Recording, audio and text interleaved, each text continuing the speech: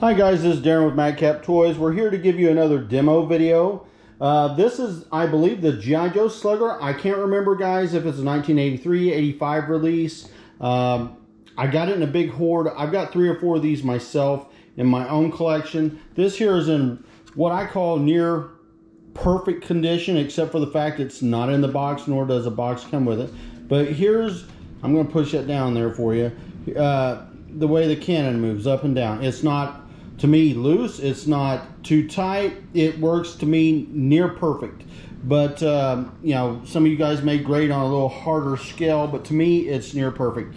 If you see, we've got the cap there, the lid, and we'll just go over it real quick for you right through here. Did you see this side here? Let you look at it from the back.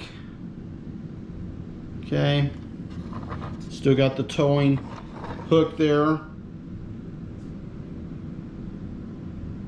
There's those, this side over here, and the stickers are still good.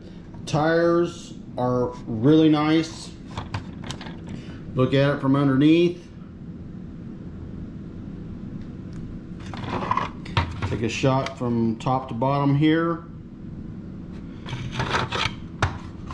All right, and guys, I think it looks really, really nice. I mean, outside of, you know, not being in a box, it's as near perfect as you can get it, in my personal opinion. But you guys grade it for how you will and according to your own scale, and make your decision that way. It rolls really nice.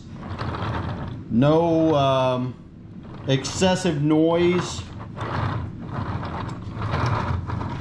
So, you know, it's ready for some what I call storage wear on the shelf. If you store it on a shelf and make a diorama, it'll be great. Or if you get it for one of your kids and they want to play with it, it's ready to go, yo Joe. So you guys have a great and wonderful day. All right, talk to you later. Bye bye.